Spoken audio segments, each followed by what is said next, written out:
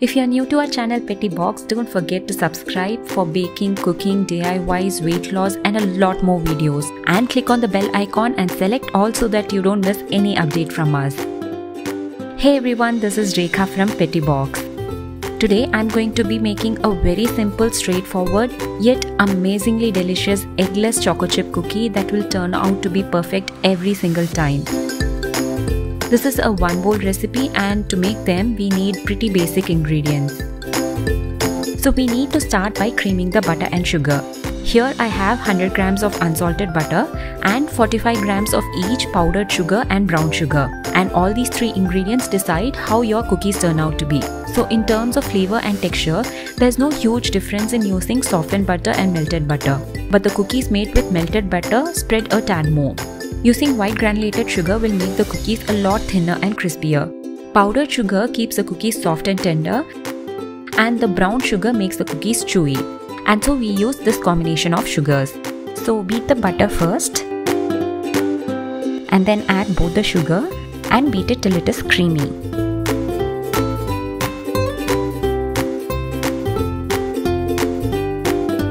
To this we have to add 1.5 tablespoons of curd and a teaspoon of good quality vanilla extract. You can replace the curd with a tablespoon of milk if you like crispier cookies.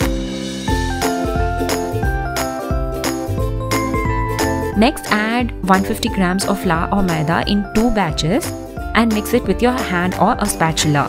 Do not beat it with a beater or do not knead it, as you will end up getting tough cookies. Along with the second batch of flour, add 1.5 teaspoon of corn flour and half a teaspoon of baking soda with a pinch of salt and mix it all together. Just before all the flour is mixed in, I am going to add the choco chip, and today I am going to be using 50 grams of each big and small dark chocolate chips. You can use a combination of dark, white or milk chocolate as per your preference. So one tip here is to keep the chocolate chips in fridge until mixed. Otherwise, the chocolate will just melt as you mix it in the dough and it will become more like a chocolate dough. Finish it off by bringing it all together using your hands.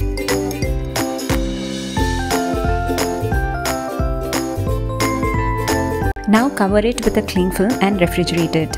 Ideally, you have to refrigerate this dough overnight, but I know it's hard to wait that long. So refrigerating it for 3 to 4 hours will do the job just fine.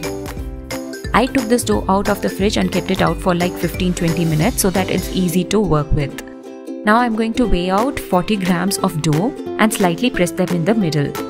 And then line them on a baking tray lined with parchment paper, keeping a distance between each cookie as they will spread. Try not to use a black tray because cookies burn easily in them. The best thing about these cookies is that you can freeze this cookie dough for up to 3 months and bake it as and when you want. But I can promise that it would be very hard for you to resist not baking it for that long. So if you want to freeze it, weigh out cookie balls and freeze them in a Tupperware or a tray that you can cover with a cling film and then bake it as and when you want it. I'm just going to top this up with some chopped up chocolate. And if you like sweet and salty flavor like I do, you can sprinkle them with some sea salt. These now needs to go in a preheated oven at 180°C for just 13 to 15 minutes. Once the cookies are out of the oven, let them cool in the tray itself for 10 to 15 minutes and then transfer them to a cooling rack. These cookies will have a soft center. If you want crispier cookies, bake it for 16 to 17 minutes. There is a reason why classic chocolate chip cookies are perhaps the most popular type of cookie in the world. Crispy on the outside, soft and chewy in the center, these cookies are very hard to resist. I hope you like my video, guys. Please share your comments and experience in the comment box below. See you all soon in another video from Pettibox. Till then, take care and happy baking. Don't forget to subscribe to our channel.